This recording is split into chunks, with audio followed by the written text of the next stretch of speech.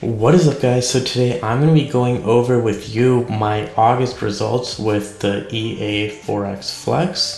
So as you can see at the bottom left corner here, this was a slow month for us. We only made about $20, which after you take into account our VPS cost was pretty much a break-even month. And sometimes that's just the way it goes. When you're trading, you're gonna have winning months, you're gonna have losing months, you're gonna have break-even months. And I'm actually not too unhappy with the results. I was actually able to place a few trades. Even the smallest or the largest win that we had came from Euro odd, and that can be seen right over here. We had a basket of 3 trades that we had entered before we ended in a small profit that only took about less than 1% of our account. And especially when you're martingaling and you have a lower risk martingaling strategy, your first, second, and even your third trade is all going to be relatively small. So you're not going to be making a ton of gains from them. The main trades that you're going to be winning, those big wins, are going to be coming from your fourth, your fifth trades, and so on, depending on your strategy. For me, it's going to be just 5 trades because I'm trading on a maximum of 5 trades per pair. Now, I do have a few trades going on right now that is in a small drawdown. Even though I have 3 trades going, I only have a $9 drawdown as of right now. Of course, my account is well over $7,500 now, and that's because I've just been adding on to my account size.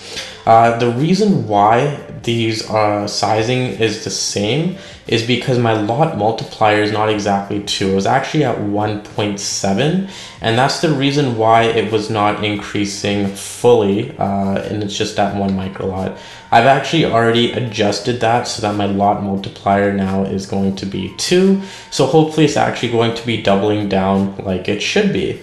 But anyway, guys, I just wanted to kind of give you a quick update here with Forex Flex and just show that even, an EA, with that you're going to have a low risk trading strategy on, it's not going to be consistently making you profits. You are going to have smaller wins and break even months. And if I was to be honest with you, if I was to trade on multiple currency pairs at one time, if I was to increase my lot size and increase my risk, I probably could have at least doubled, if not even tripled, my my profits for the month. But that would actually be exposing myself to too much risk that I'm comfortable with, and risk management is key when it comes to Forex. One of the comments I was just reading this morning was saying how martingale systems, are just always going to blow up because you're always doubling down. And I think for the most part, I do agree with that. And I've seen many accounts on even Forex Flex being blown. And I just want to say, with the way that I'm trading, I'm literally trading the safest way you can possibly imagine, with only trading on one currency pair at a time, with only trading 5 trades for one currency pair. I'm not trading through any news event, and I'm also only risking the minimum. So this is about as safe as you can go. And honestly, anytime you're trading, from people who know me back from my no-nonsense Forex days as well, anytime you're trading Forex for profit, you're always going to have inherent risks. So even for a no-nonsense Forex trading system, for example, if you're risking, let's say, 2% of your account per trade, if you have 5 losing trades in a row, you're down 10% just like that. So there's no system that's going to be quote unquote safe, I think.